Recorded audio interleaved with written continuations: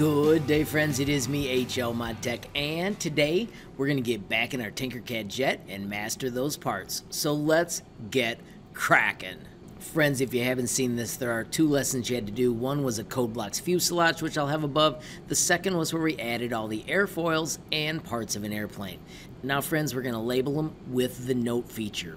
So click on the note and click on this part right here. If you remember right, it is called Aileron, A-I-L-E-R-O-N.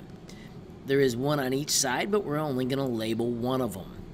The second part we're going to label is the flap. Simply bring it out, click on it, and then spell the word flap, F-L-A-P. The next one we're going to label is the wing. Once again, make sure you spell it right, W-I-N-G. We're going to label that twice because it's got two names. It is also called an airfoil. Make sure you spell those correctly. Notice if you hide the notes, they go away, or Control-Shift-N, and boom, you can bring them back. The next part we're going to label is the fuselage. F-U-S-E-L-A-G-E. This whole part is the fuselage.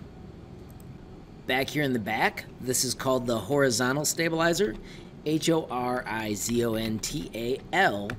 and then spell stabilizer, S-T-A-B, which is stab, and then I-L-I-Z-E-R. The one up above is the vertical stabilizer, V-E-R-T-I-C-A-L, and then S-T-A-B, stab, I-L-I-Z-E-R, vertical stabilizer. We need to also add the rudder, and then we also need to add the elevators. Just like that, friends, you have your parts labeled. At any time you want to practice, you can just click on them. The yellow one I would say is flaps. Boom, I can double check to make sure I'm right. If you ever make an extra one that you don't need, just so you know, you need to click this box and then you can click delete to get rid of it.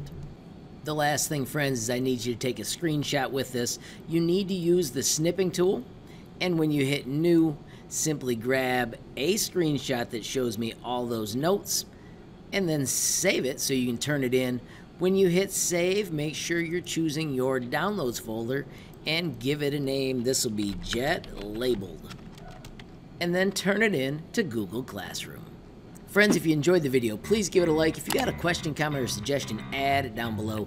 If you haven't subscribed yet, what are you waiting for? Smash that subscribe button, and last but not least, hit that notification bell if you want to be the first to know when there's a brand new video from me, HLModTech. Thanks for watching. Have a great day.